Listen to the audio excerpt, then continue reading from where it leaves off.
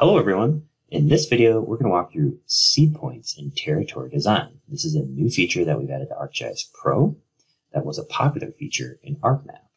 So let's see. So to set up this situation, we'll scroll down into Mexico City. So we're using some international data here. As you can see, these are boundaries. These are municipal boundaries around the Mexico City area. And what I want to do is break these out into 5 territories and then find the centers of those territories. And I could do that previously without seed points, but I couldn't control where the centers would be. The software would kind of tell me. So let's go to the Analysis tab. Let's find New Territory Solution under the Business Analysis menu, and we'll create a new territory solution. So very quickly, we'll walk through this process.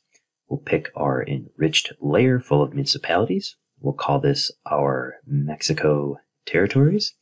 We'll give it a quick ID field and a quick name field and click Run. What this will do now is create a territory solution, which is essentially a group layer with a hierarchy. It also creates a special tab on the Analysis ribbon where it has everything and anything needed to build and analyze my territories.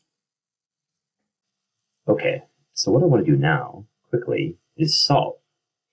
We can solve these and say, I'd like to see 5 territories in the Mexico City area based on municipalities.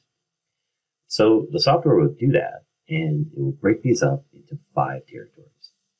And I haven't balanced these yet. I won't get too far into that for this scenario, but as you can see, I have 5 distinct areas. And what I can do now, this is has been in the software, is I can find where territory centers are. So if I run this, what will happen is I'll load these territory centers, and this will essentially tell me where the centers of these territories are. And it's really just doing this by geographic area. There's no real logic in this. And what I would like to do is build these territories from my own location. So what I have here is my own franchise locations in Mexico. And as you can see, these are spread around in different areas of these territories. They're not in the same locations. And so they'll have a bigger geographic impact here. And these could be my fire stations or distribution centers, areas where I need to use the network to control the size of the territory.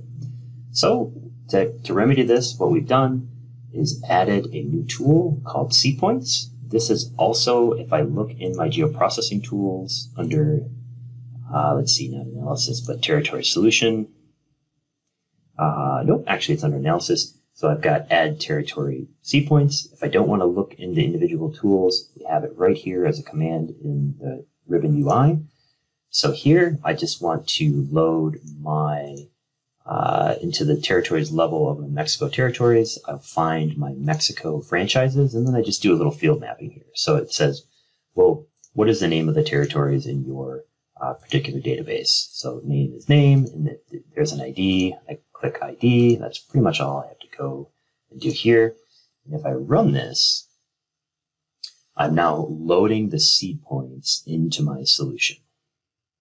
So as you can see, I now have the territories and their seed points are loaded, and I still have the geographic centers of my territories loaded here. But if I resolve that, you can see that the territories should redistribute, or they should be redistributed based on the new seed points in white.